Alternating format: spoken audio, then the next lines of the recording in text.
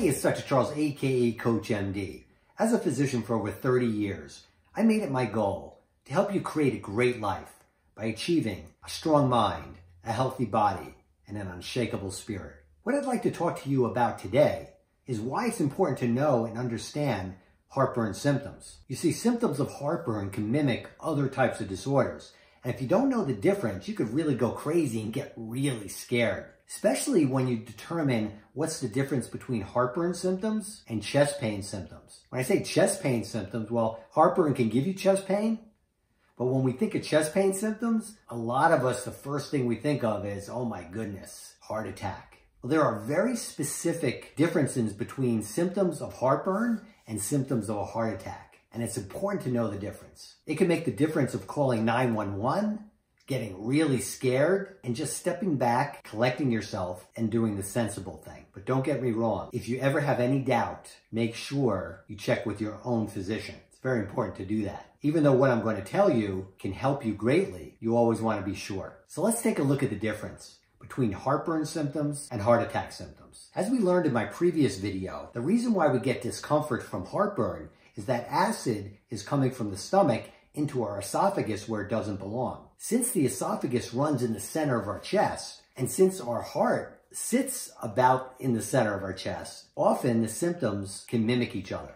One of the three things to remember about any pain when it's serious is the pain increasing in frequency, duration, or severity? Typically, heart symptoms, if it's really a heart attack, heaven forbid, is going to increase in the frequency of the pain, meaning you're getting it often at rest or at activity. The duration, it's going to last longer, and the severity is going to be quite severe. Heartburn symptoms too can be quite severe, but typically they don't increase in frequency, duration, or severity. They kind of come and go at different times. Chest pain associated with some type of heart ailment doesn't mean it's a heart attack. It could be what's called angina, which is a blockage of blood flow to the heart. It usually happens with activity, although if it's quite severe and kind of a pre-heart attack kind of situation, it could be at rest also. That pain is usually constant and has been described as though an elephant is sitting upon your chest, more like a pressure pain. Whereas heartburn pain is usually not a pressure pain. It's sometimes described as a burning pain or burning discomfort. That's how it gets the name heartburn, right? If there's an irritation in the esophagus due to acid irritating the esophagus, heartburn pain can be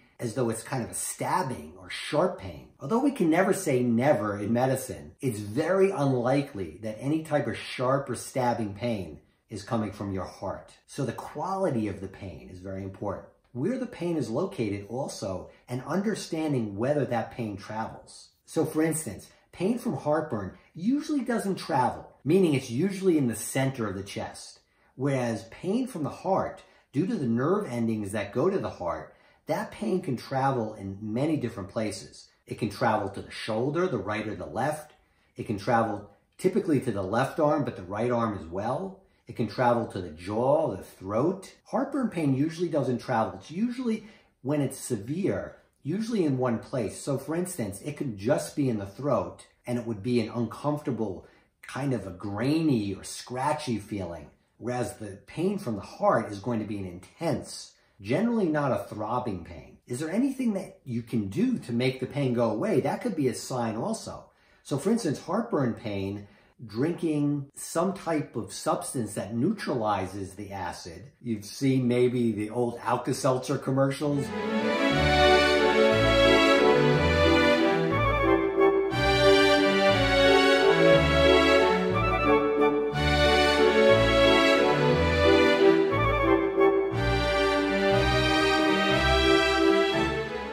That's to neutralize the acid, and sometimes that can relieve the pain. Taking something like an antacid, like a Tums or a medication, Pepsid AC for instance, those will generally relieve the pain due to heartburn. Pain originating from the heart usually is relieved by rest. However, as I said before, if it's quite severe, taking a nitroglycerin that your doctor might have prescribed, if that takes the pain away, usually more times than not, it's due to your heart. The one exception is that if you have chronic acid reflux heartburn, let's say, and if there's a chronic irritation of the esophagus, it might cause the esophagus to spasm, to kind of close as a reaction to the irritation. Nitroglycerin actually can help relieve that. So when that's the case, it may get a little muddy trying to determine what's the difference. This is why it's important to tell the difference. And a lot of times you have to leave it up to your doctor to really sort this out and to understand what's causing your discomfort. But you too can get an idea by looking at the symptoms. Before I go on, if you feel these videos are helpful to you and maybe helpful to others, make sure to subscribe to my YouTube channel and leave your comments below. Let me know and let others know your experience and what you have done to kind of figure out ways to look at your symptoms. And if you feel that the information that I'm providing is valuable, check out CoachMD on Patreon. So together we can support this mission and I can continue to provide valuable content to help the growth of you and others like you.